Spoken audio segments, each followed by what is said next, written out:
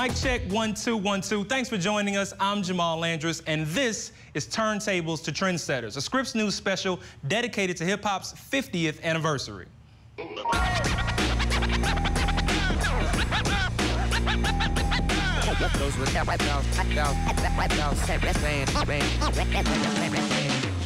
ain't here to make friends, we got a job to do. Don't matter who you are, you still got something to prove. When them lights come on and you hear that crowd, I love that sound. Get ready, we're going. It's a sound and style like no other. Born in the Bronx, New York, hip-hop celebrates its golden anniversary this year. It's been 50 years since DJ Kool Herc spun the beats that would take the world by storm. But hip-hop isn't just about music. It's a culture, a way of life that's influenced aspects of millions of lives, from slang on the street to billion-dollar retail brands. Hip-hop's birth was simple. It was an escape from poverty and violence in the Bronx. And over the last 50 years, rap and hip-hop have grown into the #1 music genre in the U.S. with nearly a third of the market and one of the most popular music genres in the world. Over the next hour, we'll explore its evolution, celebrate its legacy, and address whether it needs to change. But first, let's hit rewind. Our Christian Bryant gives us a little history lesson on how we got here. 50 years ago, during a neighborhood party in the Bronx, a multi-billion-dollar musical genre was born out of a break in the music.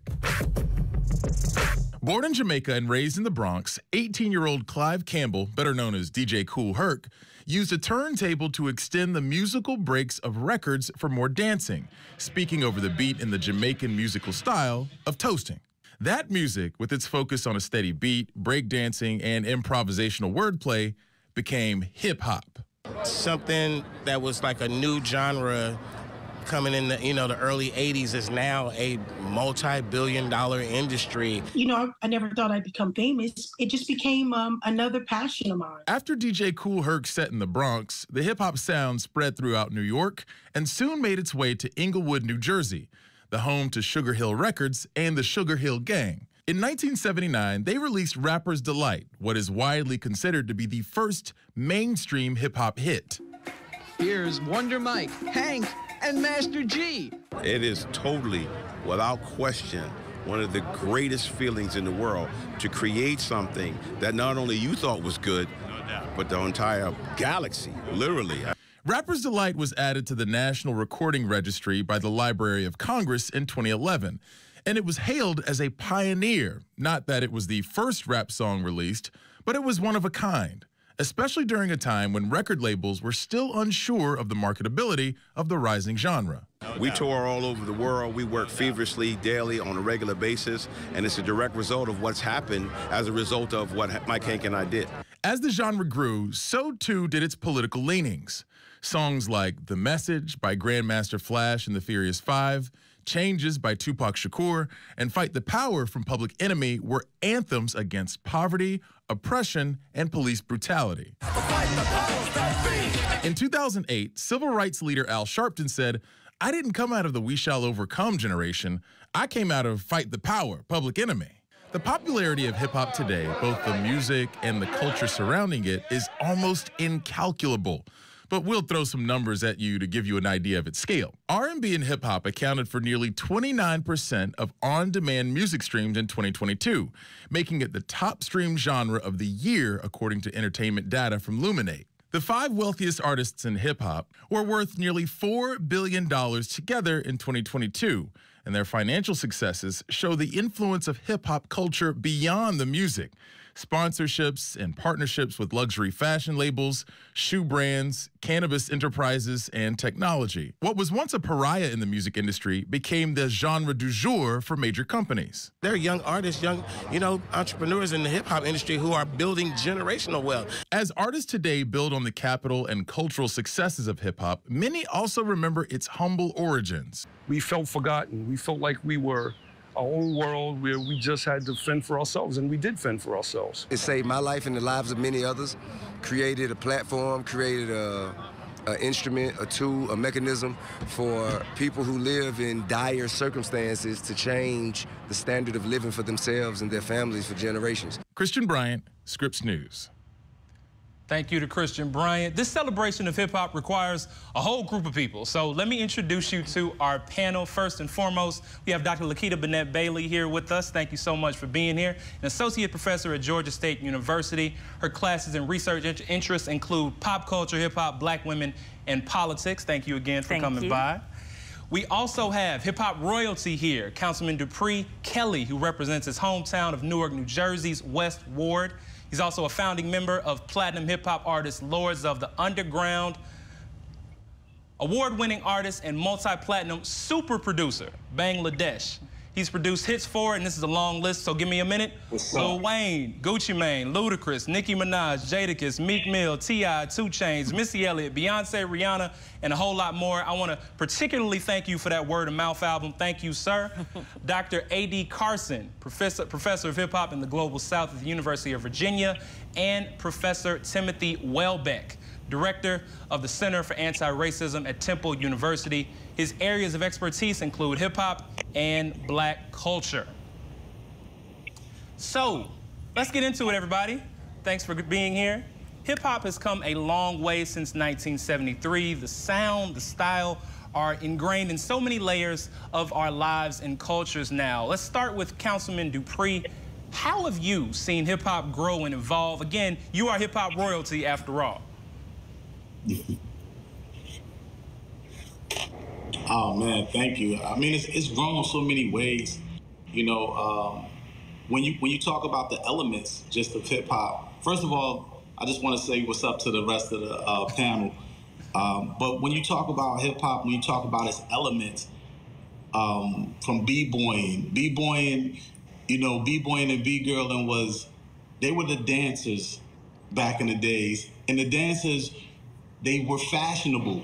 They always wore the fly gear because they wanted you to, when they danced, they wanted you to see them wearing the fly fits. Now that has turned into a billion-dollar industry when you talk about fashion coming from hip hop.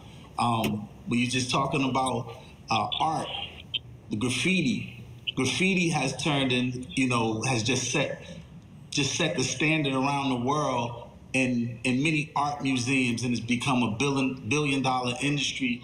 So hip hop has spawned so many things out of the elements of hip hop, from MCing to now people are making millions of dollars off of podcasts and television shows and acting.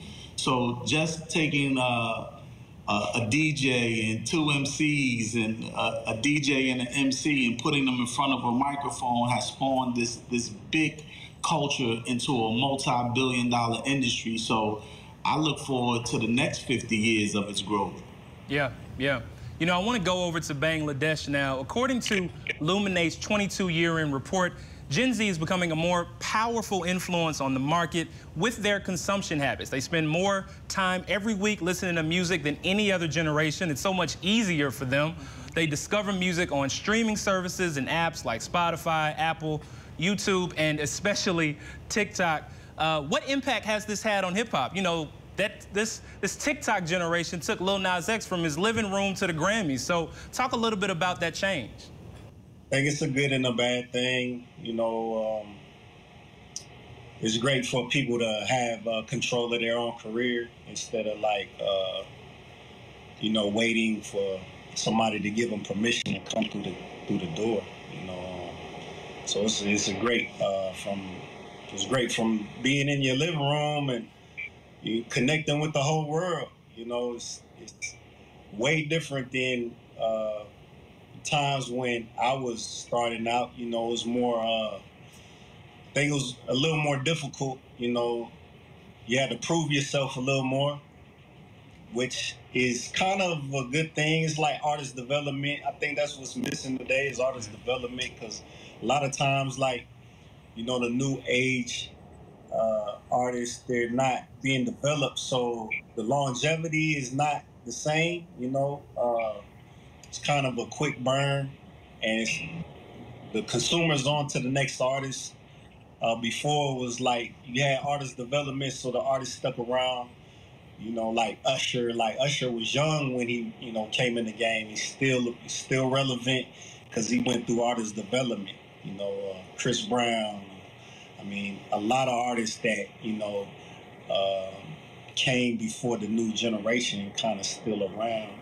And we seeing a lot of the new generation, they kind of come and go real quick. But I think it's like a good thing that we don't have to like wait for people to control to have control of our own careers. You know? Yeah. Let's really quickly, before we get out of here, I have one last question for Dr. Welbeck. Give me, as quick as you can, a little bit about the mental health discussion that goes on in hip-hop now. Talk a little bit about the change that has happened and how big of a deal that is now. As with anything, hip-hop gives a lens into the lives of its creators and the communities from which it derives. And so as mental health becomes a greater priority, and as we become even more attuned to various aspects of mental health, you'll begin to see artists embrace that more. And so we've absolutely seen that within the last decade, artists talking about their mental health, but it's not necessarily something that's new. We've seen artists almost from the inception talking about it, whether you're looking at The Message, Psycho Jungle sometimes it makes me wonder how I keep from going under. Like Melly Mel was talking about that in 1982. Scarface was talking about my mind's playing tricks on me. And so we've seen hip hop demonstrate an ability to discuss mental health nearly from the outset. And now we just see a greater propensity for artists to do that and greater liberties as it's happening. Absolutely. We've got plenty more coming up. Next, we take this conversation to the C-suite and examine what seems to be a lack of diversity behind the music. Stick with us.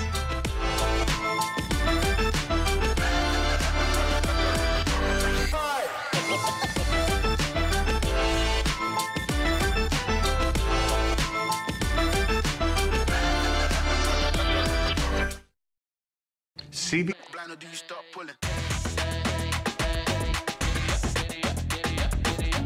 Hip-hop is multi-layered, and it influences multiple layers of our lives. But when you hit pause and look at the industry behind the music, those diverse layers don't go very deep. Here's what I mean. For many people living in the States, hip-hop is synonymous with black culture and is perceived to feed stereotypes about black people and the over-sexualization of women, especially black women. When we looked at some numbers, those groups were represented the least in the C-suite. In 2021, the Annenberg Inclusion Initiative at the University of Southern California studied diversity in the music business across positions of power. It focused on underrepresented ethnic and racial groups, gender, and blacks. Researchers examined the rank and titles of 4,060 executives at 119 companies. Of the executives, VP level and above, only 7.5% are black, and only 3% are black women. 70 major and independent companies were examined for their top executives, CEO, chairman, and president. 86.1% of those executives were men, and just 10, or less than 14%, were women. And 86.1% of top execs were white. I want to welcome back our prestigious panel here and go straight to Dr. Bennett Bailey. When you see those numbers, what do they say to you? I think they say a couple of things. And first, I think they say that there is still a lack of diversity in hip-hop and that there are other people that can control the images that we see being put forth in hip-hop on the one hand. So we can look at, for example, the fumble that happened with Capitol Records earlier this year with signing of AI rapper, right? So FN Mecca as a rapper they signed, right? And they immediately had to go back and change that and unsign him because people were protesting against it. Yeah. And so it shows, again, what the lack of diversity has, because they had someone in the boardroom that could tell them, no, this probably is not the right thing to do, then that would have been great. On the other hand, however, with some of the statistics you showed before, is that I think a lot more people are using streaming, internet, and web services. And so I think people are coming into hip-hop in a different way. And so some of these record labels may eventually become obsolete, and some of this kind of control over it may become obsolete because younger people are using streaming. They're using the internet. They're not going necessarily to their radio station to hear music. They're going to their computer. They're going to their streaming services. So I think that there is, again, still some ways in which you want to come into hip-hop and think about hip-hop, and there's still some control, but I think younger people are thinking of a way to get outside of the control of the industry. Yeah, you know, those gatekeepers, I think, are really important, and the lack of them now, right? Councilman Kelly, according to this study, there's a lack of diversity in the C-suite. I'm wondering about the impact on music. You know, there's always been this strain from the record label to the artist. Talk a little bit about that. I mean, the strain from the record label to the artist has been there for years. And like Bangladesh spoke about earlier, I think that it's made a little more easier when you have the ability to control the narrative a little bit by putting out your own music, going directly to the consumer instead of dealing with the middleman, even though we now consider the DSPs to be the middleman, you know, and the online services to be the middleman. But it's a little easier than when I came out. You know, Lords of the Underground, we signed in 1991 to the WIA system and then went on to the EMI system. And it was difficult because then we were also signed to a production deal with Marley Marl. So, you know, we have always a middleman before we can get up to that C-suite and talk directly to the people who are in charge. And now we become, and when I say we, the artists actually can become the executives by dealing with it, you know, directly. Yeah, yeah. Let's move on. Up next, we have how hip-hop grew from a block party in the Bronx to billion-dollar business deals. We'll be right back. Stop pulling. Hip-hop is a multi-billion-dollar industry. Experts say its impact on the music world and beyond is so widespread, it's difficult to put a number on it. Its reach stretches beyond the lyrics and beats and pushed many artists above the music. Jay-Z, with all of his business ventures like Roc Nation and Roc Nation Sports, is worth $2.5 billion. Ye was worth $2 billion until he lost his deal with Adidas last year. That number is now $400 million. Diddy is worth $1 billion when you add up his business deals, including DeLeon Tequila, Revolt, and his music label, Bad Boy Records. Dr. Dre pocketed over $3 billion when he sold Beats by Dre, and now has a net worth of $400 million. And Drake's deals with Nike, Sprite, and Universal Music Group makes him worth $250 million, and his net worth is expected to climb. It's a lot of zeros. Let's welcome back my guests. Welcome back to you at home. Here are two more examples before we move on. Run DMC turned a song about their Adidas into a 7-figure endorsement deal with the shoemaker. I'm sure Nelly is waiting on his similar deal. 50 Cent partnered with Vitamin Water and earned not just cash, but an equity stake. Let's go to Dr. Carson. Talk to me about how hip-hop broke down barriers for artists to enter those other industries. Well, thank you so much, and peace to the other panelists. And I also want to give a shout out to Cindy Campbell and the pre-1973 progenitors to what we understand hip hop to be. And I think that, well, my response to the question about like hip hop breaking down barriers is probably something that's a little more, well, not so much focused on the money that hip hop has made for people, but the kind of cultural influence. Myself, and I imagine that everybody else who's on this panel, like, could not have our livelihoods without hip hop. And I don't think that that is the aspiration to become a billionaire. And truth told, I'm not that enamored with billionaires as my, my North Star. And I think that when we're having this conversation about what trend setting is and what it means for a culture to achieve success, I hope that we don't narrowly define it as just making money. Because if we do that, then I think that what we're doing is aligning ourselves with the conditions that produced hip hop out of perceived lack, out of neglect.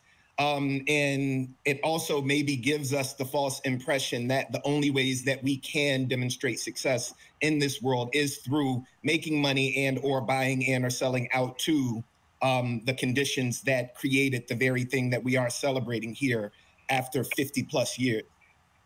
Yeah, yeah. That's a great point. The idea of this consumerism and capitalism is sort of taken over and always been a part of hip hop, I believe. To that end, Bangladesh, I want to ask you, you know, Jay-Z just had that line about how many billionaires come from Hov's crib, right?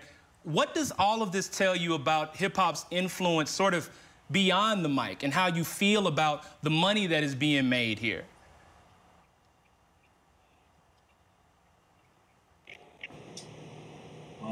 You know, without hip hop, you know, I don't know what I would be doing. You know, hip hop changed my life, so, you know, it provided, you know, a living for my family.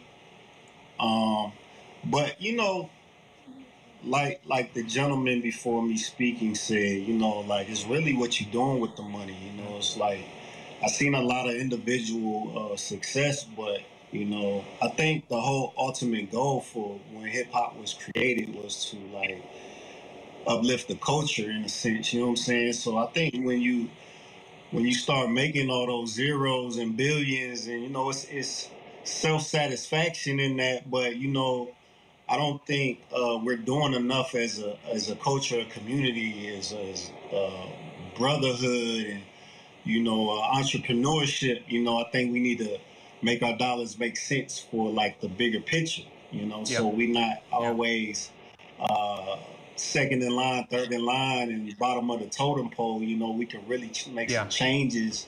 You know, with you know, all these zeros. You know, it's cool. Like, oh, he's a billionaire, or oh, he got 400 million. That's cool. I was never like that. Was never my goal. You know, to like be a billionaire or, you know, multi-millionaire is cool, but I would have, you know.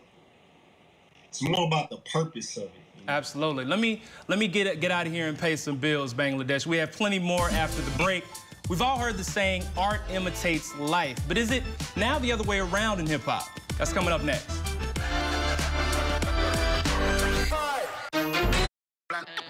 Do you stop pulling?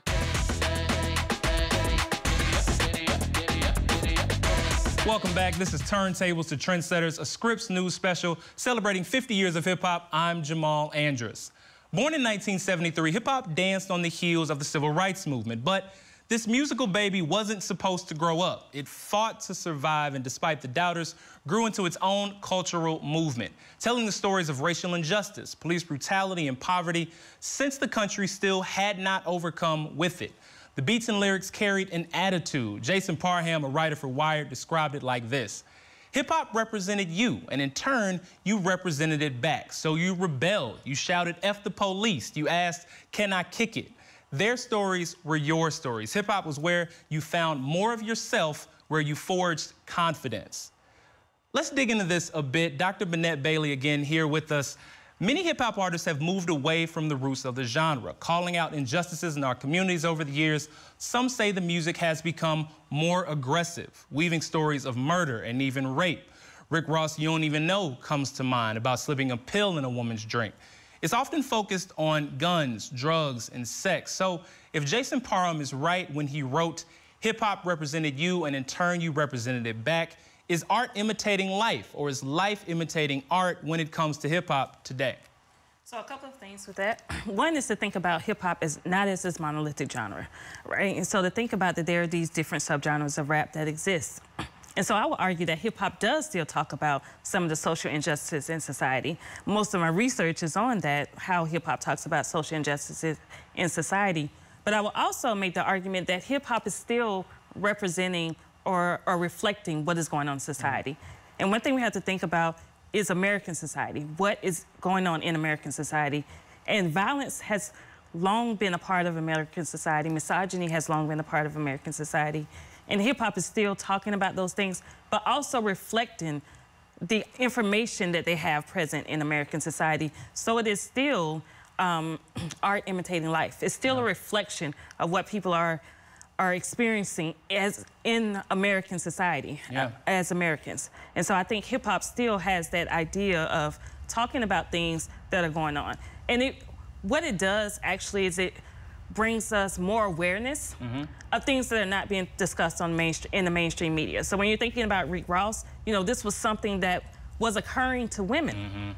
And now he's talking about it, which then brought awareness, because now people are talking about what he said in his song. And is this now an issue or something we need to do to help protect women. Yeah. You know, when I think about that reflection and that storytelling, Ice Cube's "Today Was a Good Day" often comes to mind. I want to bring in Councilman Kelly. Here's legendary MC Chuck D talking about violence in hip-hop during an interview with TMZ. I want your thoughts on the other side. Listen. You have people who have grown up in this thinking that a hip-hop death is a normal thing, where it was so odd and unique, whether it was from old age or young age in the 80s and 90s. But this has been going on for so long, the access of guns, the access of drugs, and then the fact of the people say, yeah, oh yeah, I've heard it in my rap song. It started out as a reflection to take on and address, to stop the violence, to not go into the realm of self-destruction. Yeah, Councilman Kelly, give me your reaction to Chuck D's words there. I mean, I think he's right, you know, and I believe the doctor is right too. You know, the way that I learned the hip hop was you talked about how you lived your life. And because hip hop has become this, you know, world loved art, the people who are doing the hip hop are speaking about hip hop, how they live their life, how their lives are lived around other things that they talk about, what's going on in society. So the doc is right, depending on where you're from.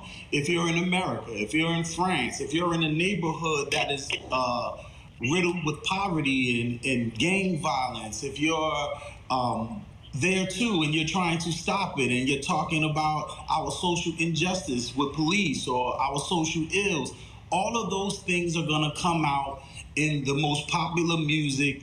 And the pop music right now is the hip hop culture music, rap music. So you're gonna get a vast majority of things that are talked about worldwide. The problem is that the avenues, the major places to put out music, the major companies are really only putting out the things that sell, and that happens to be a lot of negative undertones to it.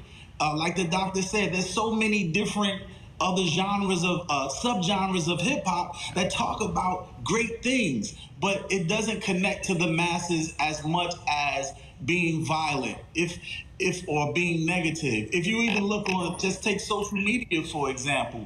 If you're on social media and we put something nice posted on social media saying that we helped these people or we walked the lady across the street, it's gonna get probably minimal views. But if I put something negative up there, if I put, look what just happened in my neighborhood, a shooting, or this guy smacked this girl, or this fight, it's gonna get millions of views. And the record companies look at it the same way, in my opinion, that the harsh realities, the negativity, the shock value, that is more exciting to watch than, oh, this is nice, this is sweet, this is something positive, unless you shock them with the things that are positive in a way that makes them attracted to it. Yeah.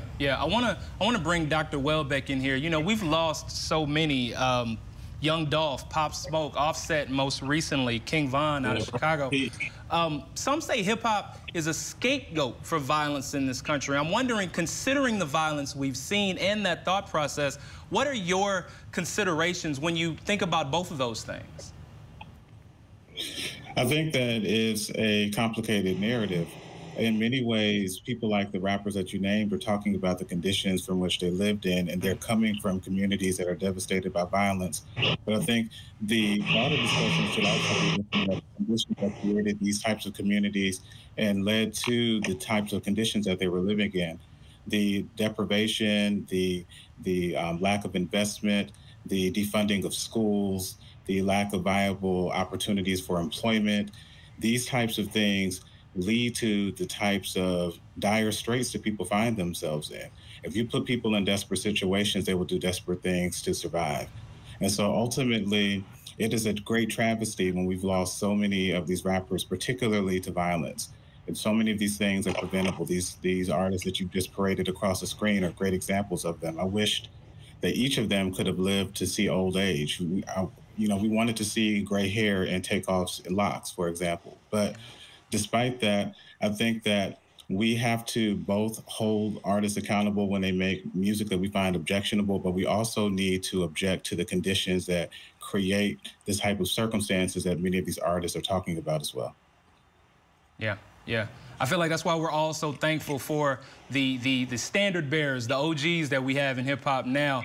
Let me move forward to this. A question for the audience. Are women the future of hip-hop? Some, many even say yes. We'll see what my guests say when we come back.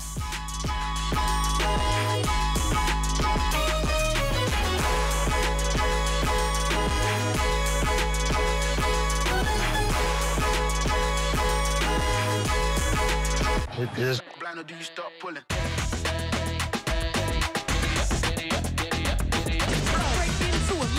Freestyle, grab the mic, look at the crowd and see smiles, cause they see a woman standing up on her own too. Sloppy slouching is something I won't do. Some think that we can't flow. Stereotypes, they got to go. I'ma mess around and flip the scene into reverse. With what? With a little touch of ladies first.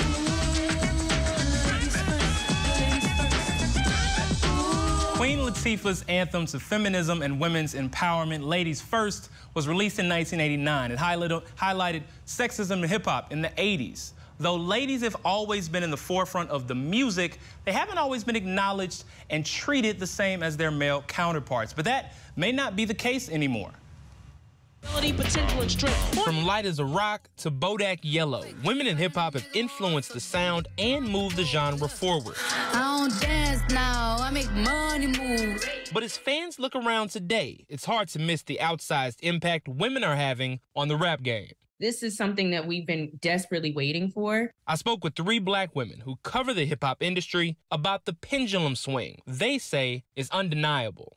This younger generation is growing up in a music world where women are at the forefront. Compare that to a time when female rappers often needed a cosign from an MC or a crew. What up, boo? Just keep me laced in the illest snakes, baby. From Foxy Brown to Eve, to Trina to Lil' Kim, women in rap were often billed as the first lady in order to break into the industry. Eve's debut album is literally titled, Eve First Lady. It is acknowledging how dope that, like these women are lyrically, but it's also saying, well, they're dope because they were kind of one of the guys, or like they're dope enough to be in my crew that's full of guys. But as social media removes some of the gatekeepers of the music industry, more female rappers have found their way to the mainstream. I think one of the things I'm excited about with this new generation of women is that they are resourceful. Cardi B was like really capitalizing on TikTok and using that a lot. Doja Cat was using that as a way to engage with her fans and her audience. So were people like Sweetie. You're able to really showcase that talent on these social mediums and even engage with them so that they feel like they know you not only as a rapper, but as a person also. In 2020, 5 different female rappers hit #1 on the Billboard Top 100. Doja Cat and Nicki Minaj's Say So remix became the first song by 2 female rappers to ever reach #1. And they're not done. I really love where hip hop is as far as like the women kind of almost being on an equal like playing field as the men. These women are taking the pressure off of themselves and really having fun with it. You have women sort of at every level, having some sort of like presence recognition. It's just going to keep going as we move towards the future of hip hop. My guests are back, and I do think women are having all the fun. Dr. Burnett Bailey, one of the things Clover Hope, who we heard from in the piece, writes about is whenever an article was written or a story was told about women in rap, male-dominated genre was sure to be somewhere close behind. My question for you is that still true today? Yes, hip-hop is still very much a male-dominated genre, but I think what we were seeing in the package before is that there are a lot of women who are using technology to insert themselves for inclusion into hip-hop. And I think one thing that we're seeing is women are having more control over their careers and building a team of other women to help them. And it was some barriers that they had to go through in order to have that support. But we are seeing more women break out and, again, use technology. I mean, I think Instagram, Twitter, TikTok, all of those are big platforms for women to break into the mainstream and to be a part of the mainstream and to have their voices heard within the mainstream. Yeah, I want to bring in Dr. Carson quickly. Earlier this month, a New York Times article declared the future of hip-hop is female. Flo Milli in that article shared, quote, "Girls are just blowing up now because we're putting more energy into the bars. We're not on that killing-ish that they used to be so obsessed about. At the end of the day, nobody's trying to be living like that forever." Do you agree? Are women the future of hip-hop? I believe that women are the past, present, and future of hip hop. And I think that we probably have to do better histories whenever we're talking about these things so that, you know, anytime we tell the story about Kool Herc, Clive Campbell, then we probably should include that Cindy Campbell threw the party. Whenever we talk about the Sugar Hill Gang, then we probably should talk about the fact that Sylvia Robinson is one of the first, if not, well, the first hip-hop mogul, the inventor of the commercial rap record. We should also talk about the group that she signed, The Sequence, to Sugar Hill Records. You know, not only is it an all-woman hip-hop group, it's Southern women, and their influence is heard as recently as Uptown Funk, which I believe they are listed as writers on because it samples that first record that they had. And so I think that certainly one of the ways that we might think about the influence of women is charting, you know, in Billboard or getting Grammys or all of these sort of capitalistic measures. But some of the other cultural measures are like simply being there in the room. I don't know that you can watch any hip hop film from the beginning stages without seeing women very present. I don't know that we have Ruthless Records, you know, like the prominence of that record company without a group like JJ Fad. So yeah, it's just my opinion is that the ways that we do our histories and the ways that we talk presently should be better researched so that we can talk about the people who were actually there, so we don't make the mistake of acting like folk just showed up, right? Because those people are now visible to us, because that's also a history of Black women in this country. That's a history of Black people in this country. People don't believe that we showed up until folks started exploiting us. Yeah, you know, it sounds a lot like the criticism that the civil rights movement often gets, putting these men toward the front and women toward the back and ignoring their contribution. Let's pay some bills really quick, but before we do, the big question, does hip-hop need to change? My guests share their thoughts on the other side next.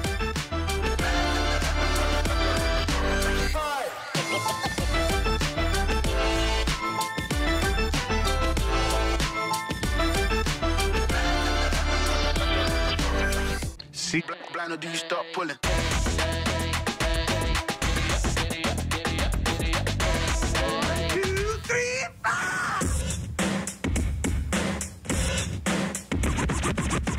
From Run DMC's collab with Aerosmith in 1986 to remake the rock band's 70s hit Walk This Way,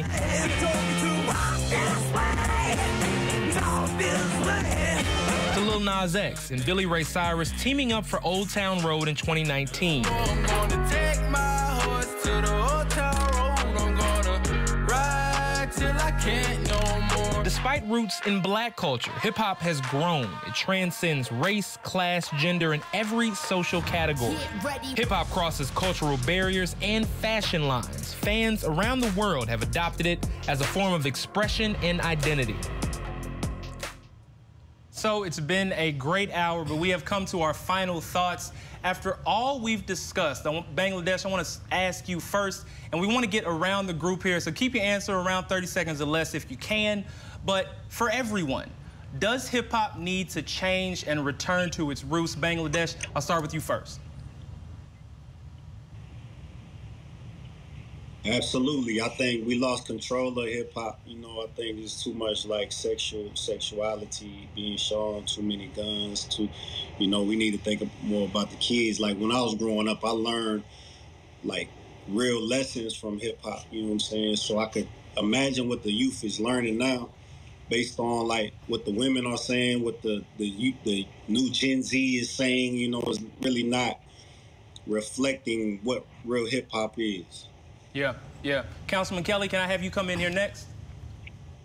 Man, I just say that, yes, you know, with growth comes change. And I think with any platform, especially when it has a celebrity attached to it, or notoriety attached to it, we have to be held accountable. And I think that the artist, even though you're creating art, even though that you're speaking freely and creating freely, I think that you have to be held accountable, because Run DMC didn't tell me to take the shoestrings out of my sneakers. They just did, and they look fly doing it, so I wanted to do it. So if Drake is doing something that looks fly but is not considered right, or if any artist is doing something that has popularity, that is doing something that is not considered something positive and considered something negative, then you're gonna have the youth try to follow that. So I think that it must change, and it must be, you know, they must realize that we have to be held accountable, because we have the babies, we have the youth, we have our community, we have society with all eyes on us, as Pac said. Yeah. Dr. Welbeck, give me your thoughts. I would say that it's incumbent upon the elders within hip-hop to just nurture this younger generation and remind them that these young people created a culture that changed the world and fundamentally altered how we look at language, music, fashion, culture, and the like. And in terms of whether hip-hop needs to change, just in a broader sense, there are people who are doing things that we love, and we need to be better about amplifying them and amplifying the voices that are courageous, that are having the challenging conversations, that are creating dynamic art.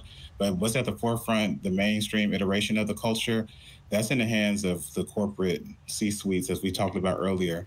And we need to do what we can to grapple the culture back from them. But ultimately, what we have that's worth celebrating, we should celebrate. Yeah. Last minute here, Dr. Bennett Bailey. How about you take a swing at it? I will have to disagree. I don't think hip-hop needs to change. I think we need to, again, reiterate the idea that from its founding, hip-hop has been a culture of subgenres.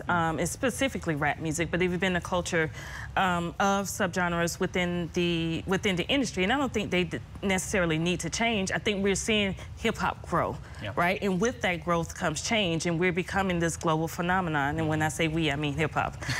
Becoming this global phenomenon, and so you're seeing other cultures embrace hip-hop and take some of those subgenres to talk about issues in their own community. So I don't think we need to revert back to anything.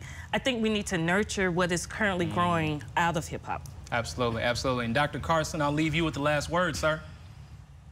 Well, I think that there probably needs to be a broader, I mean, I believe that the United States needs to change. And I think if the United States changes, then the productions that come from the United States change. And I think that that's something that hip hop has been about since the very beginning. But I should also say that we are in a country that is rooted in criminalism. So it's rich that this country might point the finger at things that are negative, but it absolutely celebrates in other contexts. So I would say you should study America's history and its present, because I'd be more worried about the influence of Manifest Destiny than I ever would about the influence of Manny Fresh and Cash Money. Absolutely. I want to give a huge thank you to my panelists, everyone that is here. That goes for Dr. Lakita Bennett Bailey, an associate professor at Georgia State University, Councilman Dupree Kelly, a founding member of Platinum Hip Hop Artists Lords of the Underground, Bangladesh, award-winning artist and multi-platinum super producer, Dr. A.D. Carson, professor of hip hop and the Global South at the University of Virginia, and Professor Timothy Welbeck, director of the Center for Anti-Racism at Temple University. Thank you all so much for sticking around the whole hour. And thank you at home for joining us for Turntables to Trendsetters, our celebration of 50 years of hip hop. I'm Jamal Andrus.